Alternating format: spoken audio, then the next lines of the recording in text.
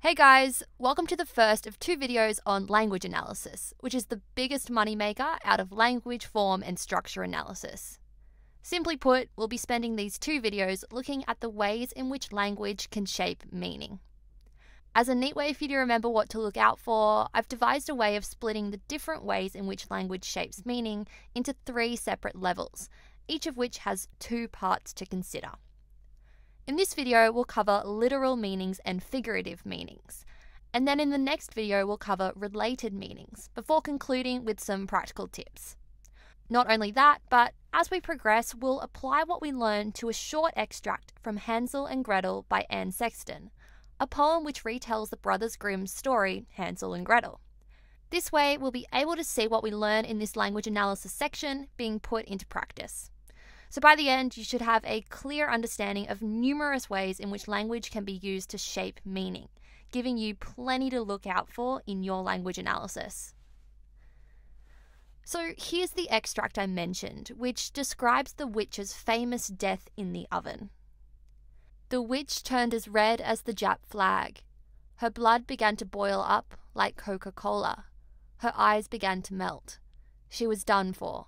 Altogether, a memorable incident. Ooh, fizzy. First and most simply, let's talk about literal meanings. If I say something literally, I use words in their most basic or usual way. Literally speaking, our passage here is describing the moment the witch burns to death in the oven. But what else can we say about that?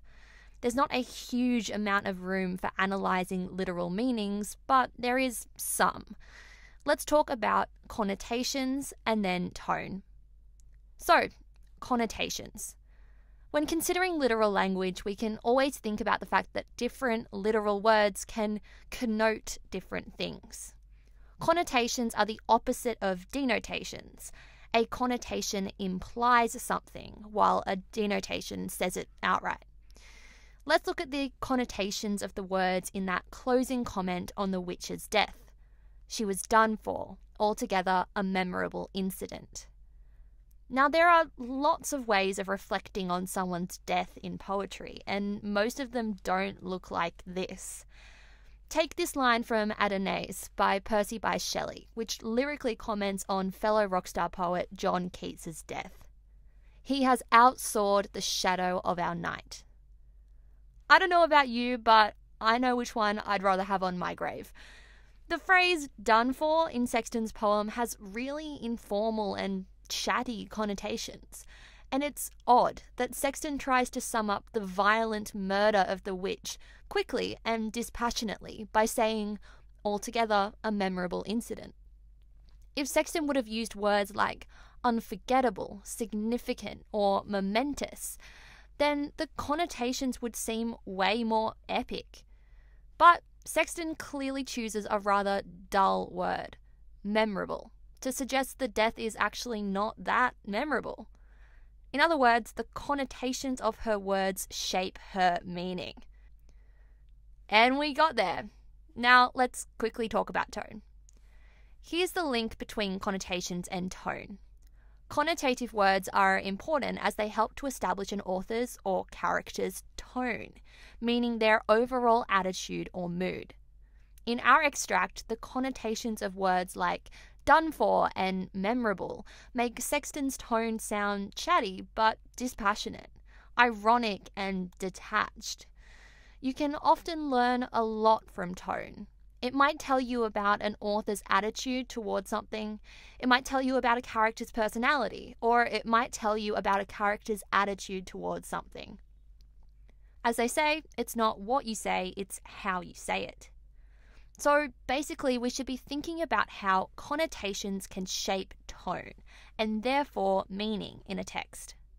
Both will be really important in shaping the author's or a character's attitude towards something, which will then help us understand what an author is trying to say in a text.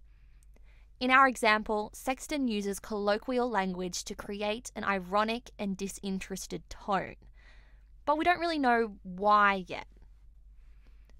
Literal language is important, but all the real fun is found in figurative language. Figurative language is the opposite of literal language. Figurative language uses non-literal techniques like metaphors, personification, similes, rhymes, alliteration, and many, many others to make or emphasize points. Most literary language techniques are figurative techniques, so this is where the money is. Let's look at two very broad types of figurative language: comparative language and musical language. A lot of textbook figurative language is what we might call comparative language. For instance, metaphors, similes, personification, allegories, metonymies, and synecdoches all compare one thing to another to create meaning. Comparing things is always useful for authors, as it allows them to enrich the thing they're trying to describe through reference to something else. In our extract, there are two interesting similes to look at. So what's going on? Well, first of all, Sexton's comparing the witch's burning colour to a Jap flag. Japanese flags have a red circle in the middle, so that makes sense. She's just emphasising the redness. Second, she says her blood boils up like Coca-Cola. That could refer to two things. First, it could be a reference to Coke shooting up when it's fizzy. And second, it could actually be a reference to boiling the water out of Coke, which leaves behind a pretty grim-looking residue of black syrup. Either way, it's a pretty vivid and gross simile, and it's odd to compare something as sweet and sugary as Coke to blood. So, once again, comparative language adds colour to or extends meanings. In this case, referring to a Japanese flag allowed Sexton to emphasize the flame's vivid redness, and referring to Coca-Cola allowed her to create a super vivid, disturbing, and slightly too delicious image of boiling blood. Next up is what I'm calling musical language, which is a little more tricky.